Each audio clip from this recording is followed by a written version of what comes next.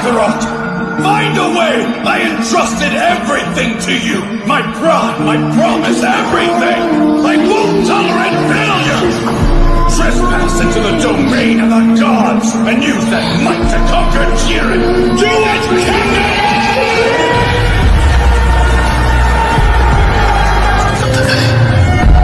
Whis? Yes. Goku's done it, hasn't he? He's finally achieved it.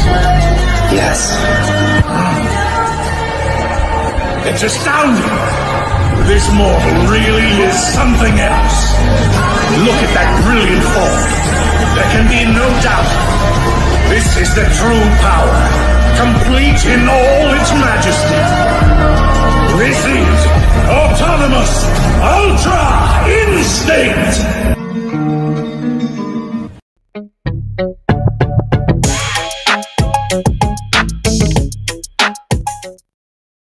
Hello enemy lovers, স্বাগত আপনাকে enemy sagas চ্যানেলে। আর আজকে আমরা explain করবো ড্রাগন বল দাইমার এপিসোড 4 কে দিয়ে। তো চলো দেখা যাক আজকের এই দুর্দান্ত এপিসোডটিকে। তো আগের এপিসোডে আমরা দেখেছিলাম যে গোকু, সুপ্রিম কাই আর গ্লোরিও ডেমন ওয়ার্ল্ডে চলে যায়, যেখানে তারা থাকার জন্য একটা রুম বুক করে নেয়।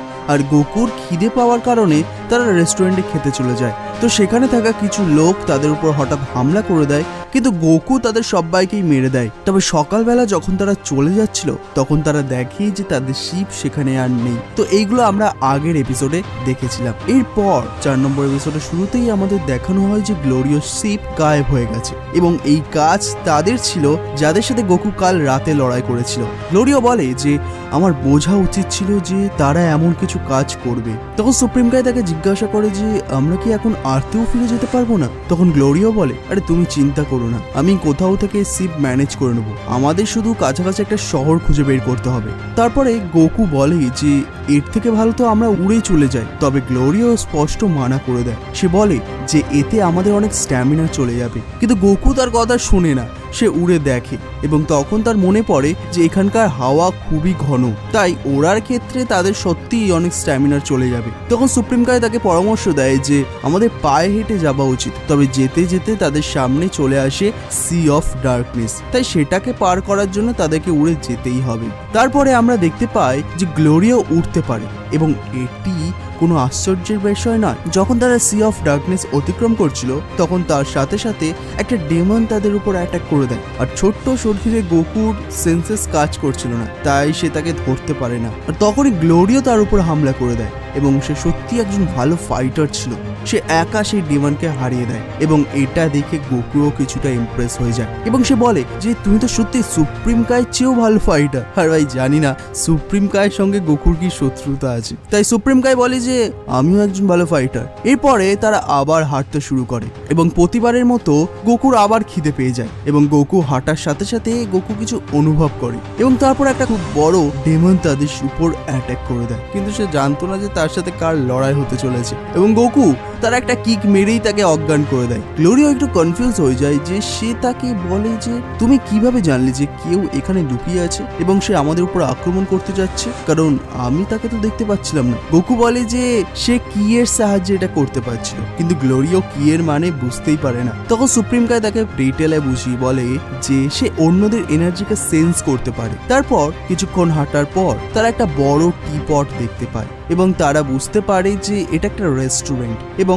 সেখানে যাওয়ার সাথে সাথে সেই ভদ্র মহিলা তাদের একটা খাবার দেয়, এবং প্রতিবারের মতো গোকু হামলা করে দেয় খাবারের উপর। তখন গোকুর নজর একটা জুসের ওপর পড়ে, যেটা টেবিলেই রাখা ছিল, আর সেটা খাওয়ার পর বোঝা যায় যে সেটা খুব তেতো ছিল, আর এটা খাওয়া উচিতই হয়নি তার। তখন সুপ্রিম কাই গ্লোরিওর সাথে কথা বলে যে তুমি বলেছিলে যে তুমি ভেহিকলের ব্যবস্থা করবে। তখন গ্লোরিও উঠে সেই মহিলার কাছে গিয়ে তাকে জিজ্ঞাসা করে যে সে কি কোনো ভেহিকল পেতে পারে। তখন সেই ভদ্র মহিলা বলে যে এর ব্যাপারে তুমি আমার হাজবেন্ডের সাথে কথা বলো, কিন্তু সে তো ভালোভাবে শুনতেই পারে না। তারপর তার হাজবেন্ড আসে এবং সে গ্লোরিওকে বলে যে আমার কাছে শিপ নেই, তবে স্কাই সিডে রয়েছে, এবং এর জন্য তোমাকে 8000 দিতে হবে। তারপর গ্লোরিও জিজ্ঞাসা করে যে আমরা স্কাই সিডের সাহায্যে কত দূর যেতে পারি। তারপরে সেই লোকটা বলে যে 120 কিলোমিটার, কিন্তু গ্লোরিও বলে তো এর জন্য তো 8000 অনেক বেশি নিচ্ছ, আমি অন্য কোনো দোকানের সাথে কথা বলবো। এবং কিছুক্ষণ আগে এই লোকটা যে কম শুনছিল, কিন্তু যখনই সে শোনে যে সে অন্য দোকানে যাচ্ছে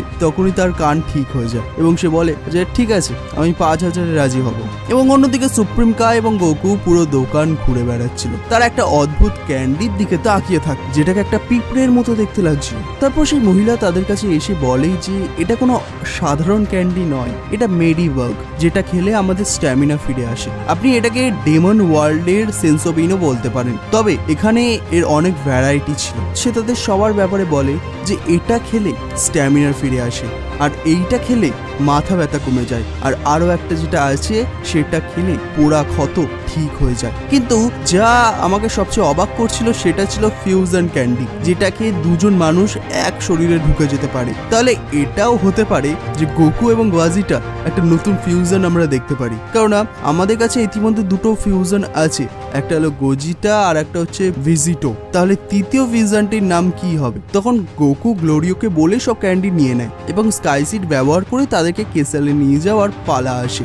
কিন্তু স্কাইসিডের নামে সেই ভদ্রমহিলা একটা লঞ্চার নিয়ে আসে, আর আমার মতো সুপ্রিম কাইও কনফিউজ হয়ে গেছিল যে এটা কি, কারণ স্কাইসিড নামটা শুনে এটা আমাদের মাথায় একেবারেই আসেনি। আসলে এটা একটা ক্যাননের মতো ছিল যার মধ্যে বসে এই তিনজন যাবে। তো তারপরে তারা তিনজনই স্কাইসিডে বসে যায় এবং সেই লোকটা সেটা লঞ্চ করে দেয় এবং সেটা এত ফাস্ট ছিল যে তারা কয়েক মিনিটের মধ্যে 120 কিলোমিটার কভার করে নেয়। প্রথমে তো সুপ্রিম কাই খুব চিল ছিল, কারণ তার মনে হচ্ছিল যে গ্লোরিও এটা ওড়াচ্ছে, তবে পরে গ্লোরিও তাকে বলে যে তার শিপ ক্র্যাশ হতে চলেছে। এটা শুনে তাদের অবস্থা আরো খারাপ হয়ে যায়, আর তাদের ভাগ্য এতটাই খারাপ ছিল যে তারা সরাসরি সি অফ ডার্কনেসে চলে যাচ্ছিল। তবে তিনজনই সঠিক সময় সেখান থেকে উড়ে যায়। এবার এতটা পথ আসার পরেও এখন আবার তাদের হাঁটতে হবে, কিন্তু গোকুর মোটেও তা করতে ইচ্ছা করছিল না। তাই সে বলে যে এখন আমরা উঠতে পারি, কারণ এখন আমাদের কাছে তো বাক্কান্ডিও আছে, তাই সেটা খেয়ে আমাদের স্ট্যামিনা ফিরে আসবে। কিন্তু সুপ্রিম কাই না বলে দেয়, আর গ্লোরিও, কারণ তারা এমন কিছু খেতে চায় না। তারপরে গোকু তাকে জিজ্ঞাসা করে যে ক্যাসেল কত দূরে আছে। তারপরে গ্লোরিও বলে যে আমরা যদি এই স্পিডে যাই তবে আমাদের আরো অর্ধেক দিন সময় লাগবে। এবং এটা শোনার পর গোকুর ভেতরে যে একটু মোটিভেশন ছিল সেটাও মরে যায়। তারপরে গোকু তাকে জিজ্ঞাসা করে যে এখানে ড্রাগন বল আছে, কারণ পিকোলো আমাকে এমনটা বলেছিল। তারপরে গ্লোরিও বলে যে এই ড্রাগন বল হলো আসল ড্রাগন বল, কারণ এটা সবার প্রথম তৈরি করা হয়েছিল। তারপরে গোকু বলে যে তো আমরা তাদের কোথায় খুঁজে পেতে পারি? তারপরে গ্লোরিও তাকে বোঝায় যে তাদেরকে খোঁজার কোনো দরকারই নেই, কারণ প্রতিটি ডেমন রিলামে একটি করে ড্রাগন বল রয়েছে এবং তাদের রক্ষা করছে তামাগামি। এবং আজ অবধি কেউ সেই ড্রাগন বল ব্যবহার করতে পারেনি, কারণ তামাগামিকে হারানো অসম্ভব। আর এটা বলে সে অনেক বড় ভুল করে ফেলেছে, কারণ যদি কেউ গোকুকে বলে যে কেউ তার থেকে বেশি শক্তিশালী, তবে সে তার সাথে ফাইট না করে তো মানবে না। তখন গোকু বলে যে আমাদের তামাগামিকে হারিয়ে ড্রাগন বল নিয়ে নেওয়া উচিত, এবং তারপর আমরা উইশ করতে পারবো যে ডেন্ডেকে ফিরিয়ে নিয়ে আসতে আর আমাদের শরীরকেও ঠিক করে দিতে। প্রথমে তো গ্লোরিও রাজি ছিল না, কিন্তু পরে সে রাজি হয়ে যায়। তারপর তারা আবার হাঁটতে শুরু করে। পুরো পর্বত তারা হেঁটেই কাটিয়ে দিল।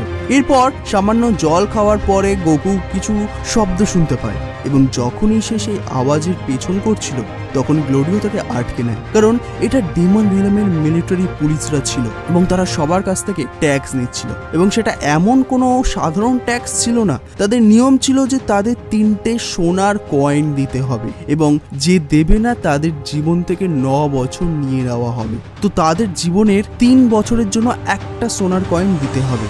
এখন তাদের কাছে আর কোনো উপায়ও ছিল না, কারণ ডেমন কিং ডাবুরা মরার পর গোমা এখন কিং, এবং লোকেরা যদি তাদের কথা না শোনে তবে তাদের এমনিই মেরে দেবে। তাই আস্তে আস্তে সবাই তাদের টাকা দিতে শুরু করে। তারপর অন্য আরেকজনের কাছে একটা কয়েন কম পড়ে যায়, তাই সে তার জীবনে 3 বছর নিয়ে নেয় একটা মেশিনের সাহায্যে।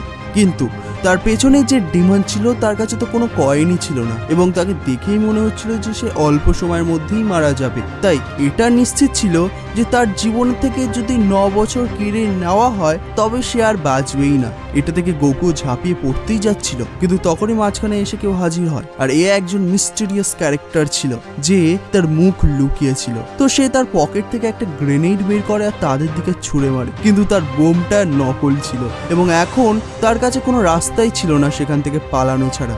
এবং কিছুক্ষণ পর তারা তাকে ধরে ফেলে, এবং তারপর গোকু অবশেষে লড়াইয়ে আসে এবং সে একে একে সমস্ত ডেমনদের অবস্থা খারাপ করে দেয়, এবং এটা সত্যি খুব একটা ভালো ফাইট সিন ছিল।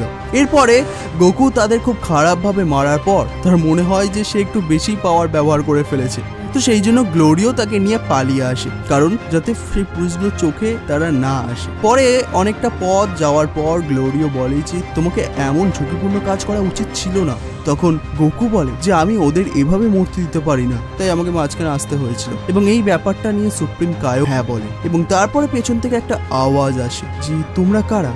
আর এ আর কেউ নয়, এ সেই মিস্টিরিয়াস ক্যারেক্টার যাকে কিছুক্ষণ আগে আমাদের দেখানো হয়েছিল। এবং তারপর সেই ক্যারেক্টার তার মুখোশটা খুলে ফেলে এবং এ একজন ছোট্ট মেয়ে, এবং এরই সাথে এই পর্বটা এখানে শেষ হয়ে যায় এবং আমরা পরের সপ্তাহে এর পরবর্তী পর্বটা দেখতে পারবো। তো বন্ধুরা, তোমাদের এই এপিসোডটা কেমন লাগলো কমেন্ট করে জানাও, আর ভালো লাগলে অবশ্যই একটা লাইক করে দাও, আর ভাই চ্যানেল নতুন লাগলে অবশ্যই সাবস্ক্রাইব করে বেল আইকন অবশ্যই ক্লিক করুন। আমরা দেখা করবো খুব তাড়াতাড়ি আর একটা ড্রাগন বলের নতুন এপিসোড নিয়ে। ধন্যবাদ।